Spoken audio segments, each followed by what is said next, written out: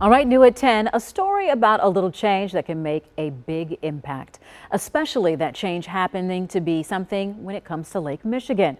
Steve is live tonight to explain. Steve.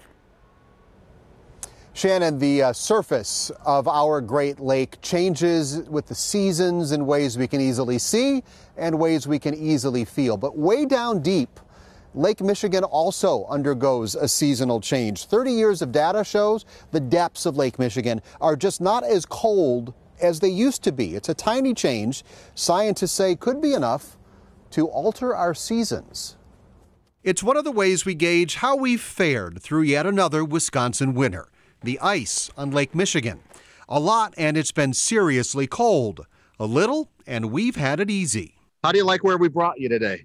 It's a nicer setting than where I am at this point. Craig Stowe looks at the ice a little differently. He's a scientist with NOAA, the National Oceanic and Atmospheric Administration. To him, less ice is a symptom of things getting warmer. What's the difference between the surface water getting warmer and the depth getting warmer?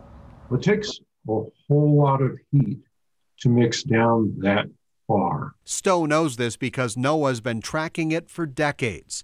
About halfway between Racine and Holland, Michigan, sensors keep close tabs on the temperature 492 feet deep. For 30 years, those sensors have reported back almost hourly. What they say is the depths of Lake Michigan are warming, and the annual turnover of the lake from warm to cold is changing. That period of turnover is getting later. What we used to see down at 110 meters, that's about 390 feet, is now occurring. It used to occur in, say, November. It's now occurring in January. So that season has been pushed back by several weeks. The warming isn't likely something you'd feel by sticking your hand in the water, but NOAA says it is significant. 0.11 degrees Fahrenheit per decade for the last 30 years. In total, a third of a degree. A small change until you realize just how much water is involved. It has to be a ridiculous amount of energy to take that much water up, even that little bit amount. It's a whole lot of heat energy, and essentially what we see is it's accumulating in the lake over that period of time. So, what does this mean? Warmer lake temperatures could wreak havoc on the lake's ecology. For us on the surface, Craig Stowe says a warmer lake could shift our seasons, changing winter in Wisconsin as we know it.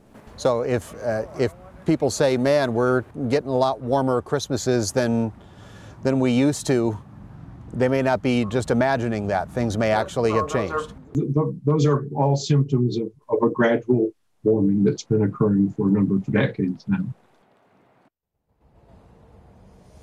In case you're wondering, in modern times, Lake Michigan has never frozen over 100%. 95% is the record we had back in 1979.